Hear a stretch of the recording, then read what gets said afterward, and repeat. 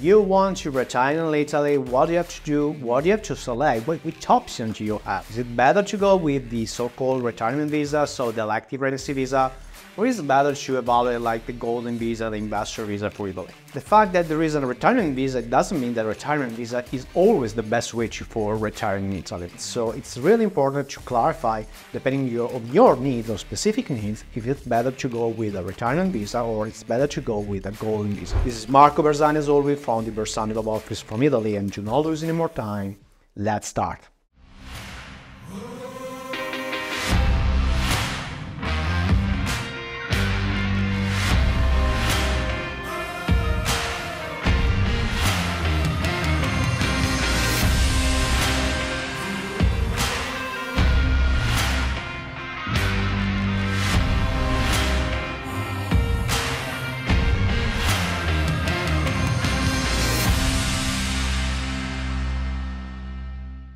We always talk about the differences, so the process, the requirements for the elective residency visa for Italy and the golden visa, the investor visa.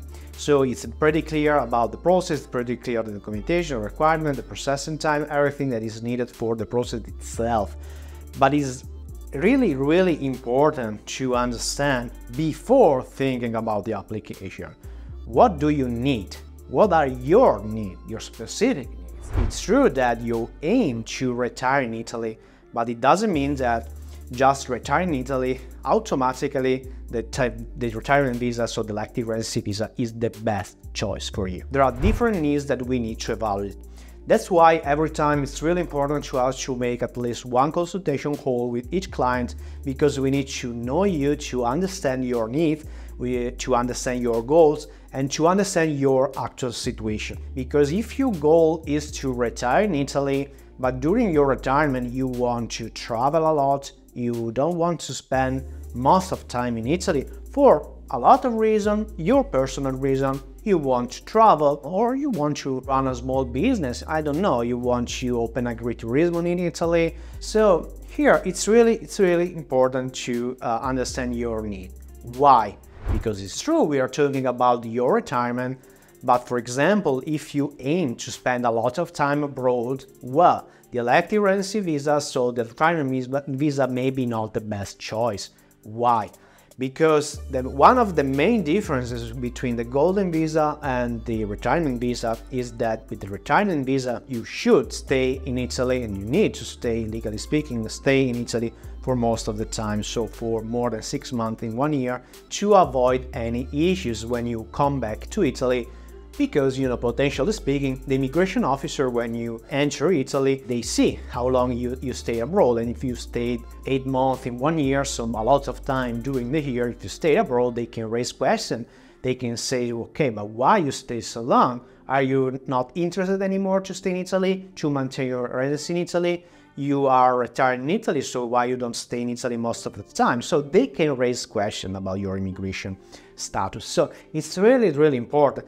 Differently with the golden visa, for example, one of the benefits is that you can stay, there are no physical requirements to stay in Italy, so you can also spend a lot of time abroad, and you can still keep your residency in Italy, your residency right. Those are just examples of the typical case that we see every month about the application for elective residency visa or the golden visa. But this is just to let you understand that if you go to search information, or how can I go to Italy, what kind of visa I need, well, you can find some, for sure, helpful information online. But it's always better to make a consultation with a professional, with an immigration attorney, because you need to understand if you are making the right choice. As always, thank you so much for your time. If you have comments, if you have questions, something you want to ask, or if you want also to book a consultation that we always suggest, of course, you can contact us through the website. There is a contact form you can use, or for also booking a consultation call, there is a specifically for that. It's very easy, it's very responsive, so you can just book your consultation, select the day, the time, and book your consultation with us. We are always happy to reply, to answer your questions, to reply to your comments, your doubts, everything you want to share. And you can also leave comments here, of course, on YouTube, but here we cannot do consultation online on social media. Of course, we have to analyze your case. It's always very important to subscribe to this channel because you will be updated immediately. You will receive a notification from YouTube as soon as we post new videos about the argument, the topic of your interest. So it's very, very important not just to like the video, but to subscribe to our channel. Thank you so much for your time and see you on the next videos.